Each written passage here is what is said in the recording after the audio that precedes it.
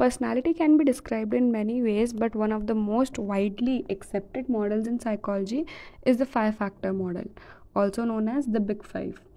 Developed by Robert McRae and Paul Costa, this model outlines five broad dimensions of personality. These dimensions can be remembered by the acronym OCEAN. First is openness to experience. This trait reflects a person's curiosity, creativity, and openness to new experiences. High openness is seen in individuals who are imaginative, open minded, and drawn to arts and new and novel ideas. On the other hand, are low openness, which reflects a preference for routine and traditional thinking. The second is conscientiousness. This dimension indicates how organized, disciplined, and goal oriented a person is. High conscientiousness involves responsibility, reliability, and strong self control in a person. Whereas, on the other hand, there are people who are linked to impulsivity and disorganization. The third one is extraversion.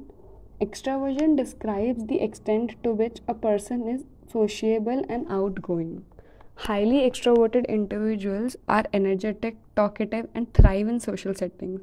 On the other hand, low extroverted or introverted people are marked by quietness and preference for a solitude. Fourth one is agreeableness. This trait reflects how cooperative and compassionate a person is in social situations. High agreeableness is associated with empathy, kindness, and a desire for harmony, while low agreeableness may appear as competitiveness, skepticism, or detachment. The fifth one is neuroticism. Neuroticism refers to an emotional stability and the tendency to experience negative emotions. High neurotic people include mood swings, anxiety, vulnerability to stress, while on the other hand, low neuroticism suggests that calmness, confidence, and emotional resilience in people.